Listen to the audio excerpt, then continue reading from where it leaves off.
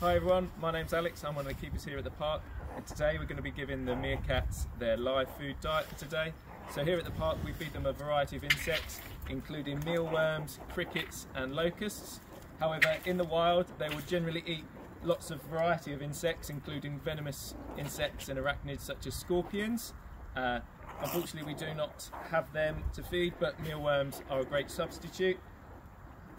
We give them mealworms and insects each day, and what we do is we like to put their live food in different forms of enrichment, including mealworm tubes, forage trays and different boxes, just so that they have to work a little bit harder. In the wild they use their lovely long claws to dig up their food and forage